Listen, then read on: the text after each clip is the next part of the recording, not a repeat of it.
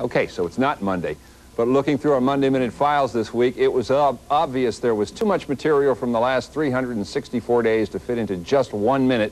The solution, of course, a two-part year-ender. So here's a special Tuesday night edition of the Monday Minute to help get you in the mood to usher out the old and ring in the new. Hope you get a kick out of tonight's production, but not like this punt by Chuck Person. And remember that night when Del Harris got upset and took this charge? Guess who got the better of this collision? Keep your cool and your head at the track if you can. There's good advice. Whenever a WLAF quarterback almost had his head taken off last season, we got to see it up close, very close, thanks to the helmet cam. Hit of the year, Quentin Corey out of A&M. Catch of the year in the NFL, Gary Clark of Washington, the flying one-handed diving grab. Catch of the year in Major League Baseball, Seattle's Ken Griffey Jr. doesn't get much better than that.